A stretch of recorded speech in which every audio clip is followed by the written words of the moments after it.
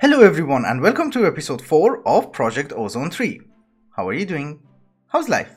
So in between the episodes I managed to get the ability totem for flight. So now we have creative flight. The thing is that we actually had enough RAKs to purchase this totem, but the problem is I did not collect all the RAKs from different quest lines. So for instance, last episode I had around 680 or something, but that did not include the quests for applied energistics and I think also the solar panels. Anyway, we had plenty, I just did not collect them. I needed flight because I wanted to work a little bit on the floating island idea that I told you about last episode, and I know that they look very plain, simple and ugly, but I don't have enough resources to start decorating them right now. Later on, when we gather enough resources, I'll start working on them. I also decided that we are going to need a portal room because we have too many dimensions in this pack. We have the Landia, we have Nether, we have Twilight, we have several dimensions from Abyssal Craft, and you know, it's a lot, so I thought we should prepare a section for them. I also made a wither builder and I'm using our grinder so that I don't have to fight the wither manually and we just get the loot here, which is awesome. I also started making additional seeds. I 10 them. It's the energetic alloy, diamond, steel and emerald. They were the resources that I used a lot. I made an additional imaginary time block and I also went to the slime island. I think that's it, right? So what's the plan for today? Well, my main plan is to get the energy condenser Mark II as soon as possible. It's not gonna happen this episode, but we will get there very soon. In order to get the energy condenser, we are going to need the Philosopher's Stone. We need to get into Astral Sorcery, but in order to get into Astral Sorcery, we are going to need to complete a mod called Lordcraft. In order to start Lordcraft, we have to go to the Twilight Forest. And in order to go to the Twilight Forest, we need to complete Embers. So we're going to start with Embers. In order to start Embers, you're gonna have to kill an ancient golem, so that you would be able to make the ancient codex. Then we're going to need an Ember core in order to collect Embers. What I meant was Ember bore and not Ember core. Sorry. But anyway, we need to come down to Y level, I don't know, anything less than Y level 5, because that would be the bedrock level. And then we're going to put the bore here. It looks very cool. One chest to supply it with coal. One chest to get embers. This machine has only one input and output slot, so in order to extend it a little bit, I made a mechanical core. Now we have more sites to access. In order to extract items using the embers piping, we are going to need an item extractor, which is technically like a servo in thermal expansion. The only difference is it requires a redstone signal. So now it's working. And another one to extract the embers from the ember bore. Oh, we got 3. That's nice. I thought instead of a normal chest, we just use an ender chest so that we get the items inside our applied energistic system. So we don't have to come down here again. We need to convert those ember shards that we're getting from the ember bore into the energy which is required in the mod. So we can do this in 2 ways. We can use an ember activator or a pressure refinery. This is less resource intensive, but it's less efficient. This guy requires a little bit more resources, but it's more efficient. So we are going to use a pressure refinery. We can increase the efficiency of a pressure refinery by using an electron block or some sort of a heat source. Well, I had electron blocks and I don't want to put lava down, so we're going to use electron blocks. So these guys are going to require water and embers in order to operate. We will give them water and we put the ember shards inside. And let's hope it works. Oh, that's cool. The copper cell is our capacitor bank in this mod, and we should be able to have a buffer of embers that we are producing in our refineries. The way this works is that we're going to need emitters and receptors. We shift right click on the receptor and then we right click on the emitter, and if we give it a redstone signal, this should get embers. Yes. In order to activate the portal to the Twilight Forest, we are going to need this glimmer crystal. So we are going to need downstone, we're going to need ashes, and we are going to need to do alchemy in embers.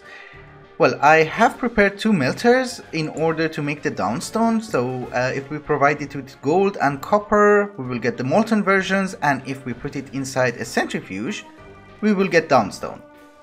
I put the gold inside and this thing is getting embers, so it should be able to make molten gold for us. We just need to make copper. Yes, we also have molten copper. We just have to mix them inside the mixer centrifuge. So I have to do some piping. So molten copper and molten gold has to go to the bottom side of the mixer centrifuge, and on the top half we will get downstone. Now we just have to extract it and turn it into ingot. I wanted to be cheaty and use the ingot former from nuclear craft, but I can't do that because that requires a top alloy. So we are going to do this the Embers way. We are going to need the stamper base, and we need the stamper itself, which has to go on top like so. Yep. Oh, we need the torch. And we remove this crate. Then we are going to extract the embers from the centrifuge to the stamper. And I also made an ingot cast. We put you there, and you just need embers, I think. Which one is empty? There you go. We have 1 downstone. We actually only need 4, and after that I should be able to make the seed. So we don't need this setup that much. It's a tier 4 seed, so let's get some supremium.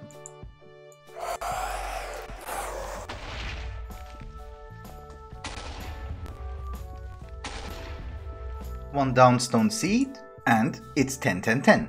If we want to get into alchemy in Embers, we are going to need ashes, and in order to get ashes, we're going to need a cinder flint. So this guy will take any item and convert it into ashes. So I'm going to use cobblestone because, you know, it's cheap. And you should work if I give you embers. Yes, it's burning, and we should get ashes in the bin. Yes, that's good. So we just have to put it inside the crate. Yeah, that's much better because I don't know how many items you can store in a bin. I think it's like 2 stacks or something. We are also going to need 1 downstone aspect, and for that we're going to need a plate stamp which goes here. Nope, no. And we need you. Okay, that should give us the aspect now. Yes, okay, that's good. Because if you put this, it will just give you downstone plates. We don't want plates, we just wanted 1 aspect. For the glimmer crystal, we're going to need this pattern on an exchange tablet. So I have already done that. Then we are also going to need 64 to 80 of ashes inside a downstone aspect. So we put our aspect here, and we are going to give you 64 because in any case, if I'm wrong, it will give me an alchemical waste and it will tell me how to correct it. So I guess the only thing remaining is to hit this with the beam cannon. Yes, and we wait. So we got an alchemical waste, and it tells us that we were inaccurate by 8. So instead of 64, we are going to need 72. Okay, let's try it again. This thing should charge again. Oh, it's charged. Okay, that's nice. So 64 and 8. How do you put it in? Uh-oh.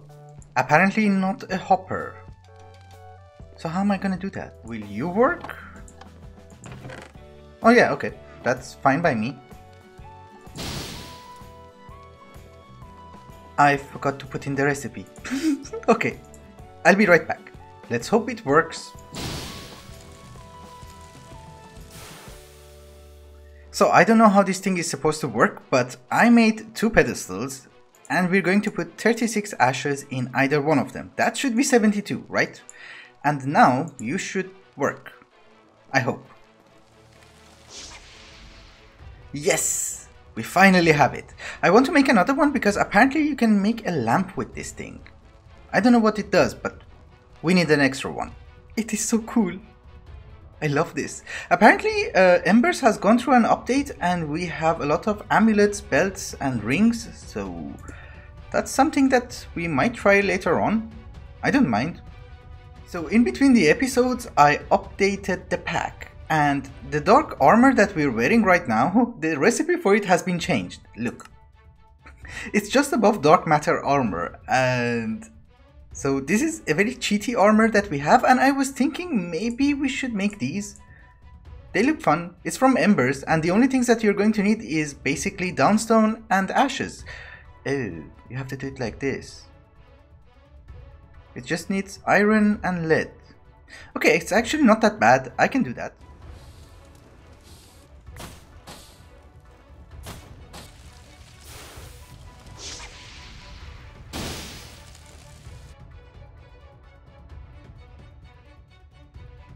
Needless to say, Embers is now one of my favorite mods. It's so nice, look how awesome the armor looks, and the hammer. And also we can enchant them more if we use a downstone anvil and make these things, which look maybe a little bit more complicated. But I think we had enough embers for today. Maybe we continue it in the future episodes. It's just awesome. I love this. So why is this thing red? It's water inside, so why is it overheated? Is it gonna explode? Anyway, I don't know, but I have finished every quest in Gamma which related to Embers, so this quest line is done. Before going to the Twilight Forest, there are a bunch of things that I want to do. One of them is to get the digital miner from Mekanism, and I also want to unlock the quest line. The quest line for Mekanism requires compressed by explosion. I think it's referring to pneumatic craft and how you get compressed iron. So I brought a stack of iron, and if we put a TNT and run away,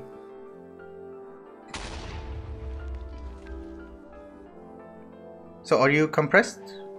Okay, that's good. So you should be unlocked? No. Ah, you need 64. We have 56. Okay, that's easy. So now you are done and you should be open if I can find you. Yes, this guy is unlocked. Good. Metallurgic infuser, enriched alloy, and basic circuits.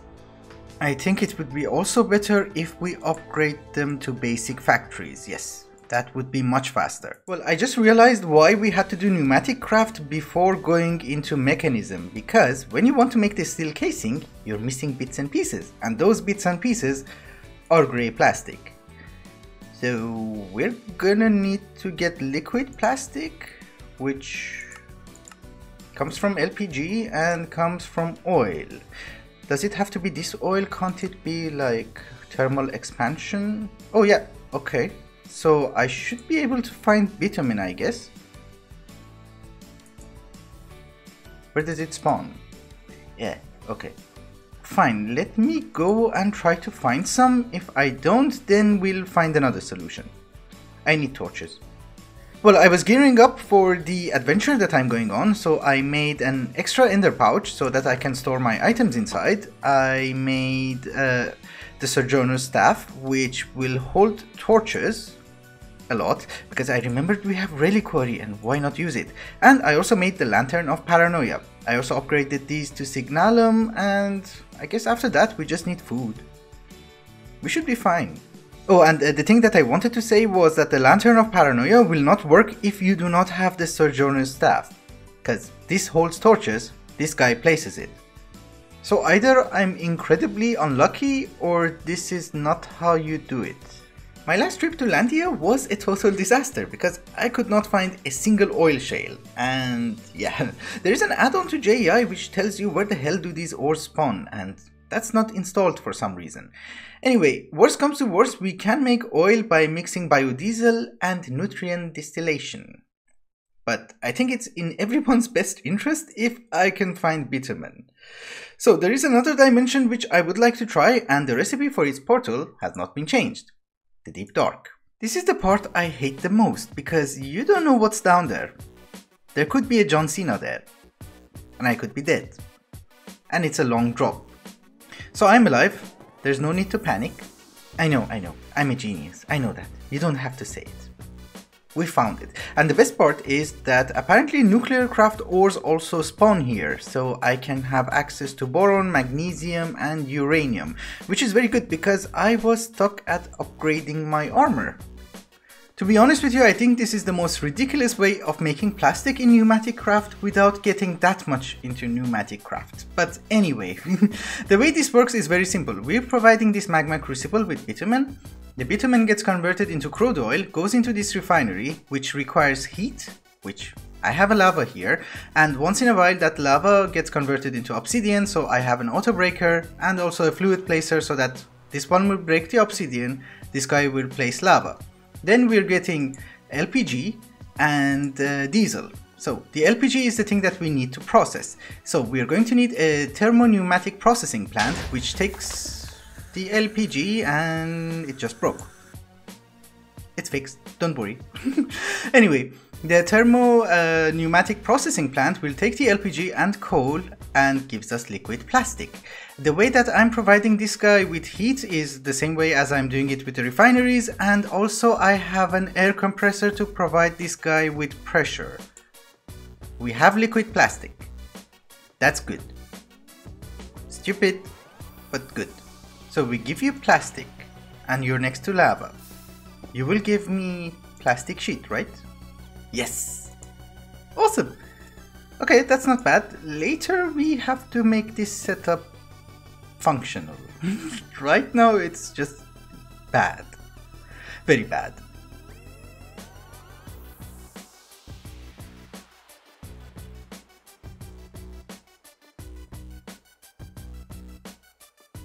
Now that I've made the digital miner, I'm somehow not in the mood of going to the Twilight Forest. I want to do something fun, but for that I'm going to need a lot of Nether stars. We have 21 here, we have I think 16 in the ME system, so that's not gonna be enough. If we want to make the seeds, we are going to need Insanium, but we only need one seed because we can grow it later on. And we are going to need these guys. It needs Supremium. Gathering Inferium to make Supremium is not going to be problematic because this guy is 10-10-10, and whenever I hold right click it will give me like 40-50 Inferium essences. So gathering essence is not going to be the problem. The problem is I cannot make the Master Infusion Stone because it needs Lord Craft, and I don't have this, so I have to do this. Fine, I'll do that. I'll be right back.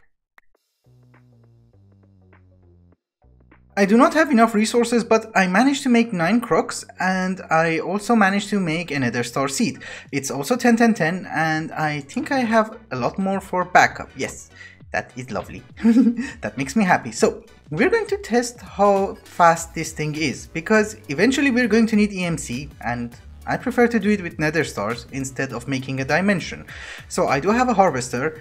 The trash can for fluids is for the sludge, and I have a crafter tier 1 which makes the Nether stars. Go on fast mode. Let's see how it works. That's not bad. That's very good, because imagine we will have like 20 of these things. So at first I thought it's not that bad, but then I noticed something. It gets stuck. So we should be able to upgrade this, right? With glowstone? Yeah, but he's just doing 1. So the thing is, if you put this stupid range add-on inside, it will do all 9 of them. It was not inside, so it was just doing 1. But the problem is, when it's doing 1, it's actually much faster. So what's the point of adding ranges? We can just increase the number of plant gatherers. Yeah. That's good. I thought I'm going to make an epic scene of me firing this railgun at a wither and see how powerful it is, because it takes 10 million RF per shot. Unfortunately, this guy does not fit there. So in the normal energy infuser from thermal expansion, it will take ages. So this is the best solution that I have. Could take some time.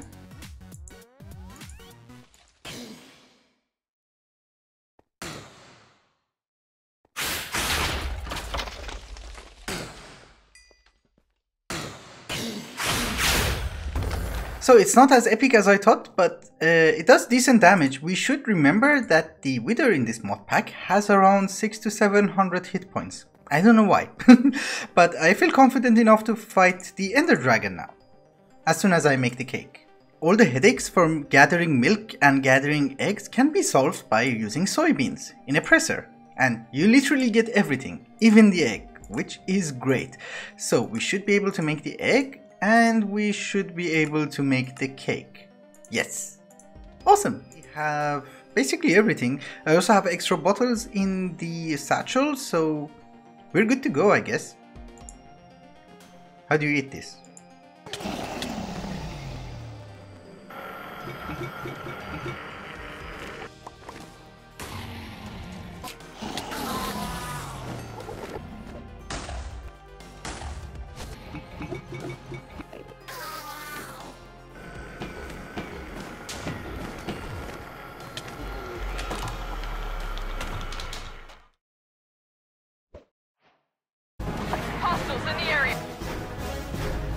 taking over a control point.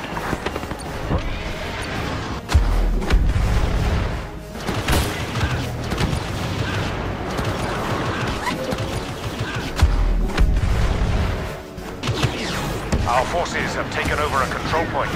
Let's take the fight to the rebels. Alright guys, I think it's also time to wrap up the episode before it gets super long. Next episode we are going to go to the Twilight Forest, we are going to do Lordcraft, and we are going to do Astral Sorcery. I'm hoping we would be able to get the Philosopher's Stone by next episode and have EMC the next one. Thank you so much for watching, and I hope you enjoyed it. Till the next one, bye bye.